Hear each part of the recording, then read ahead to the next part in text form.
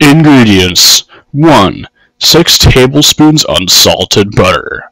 2. 1/2 cup white sugar. 3. 1/2 cup brown sugar. 4.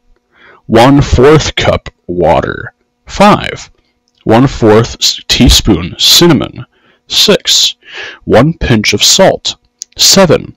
5 apples, peeled, cored, and sliced. 8. 1 pastry for double crust pie. Directions: 1. Preheat oven to 425 degrees Fahrenheit, 220 degrees Celsius.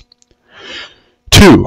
Combine butter, white sugar, brown sugar, water, cinnamon, and salt in a saucepan over medium heat. Bring to a boil, remove from heat, and set aside. 3.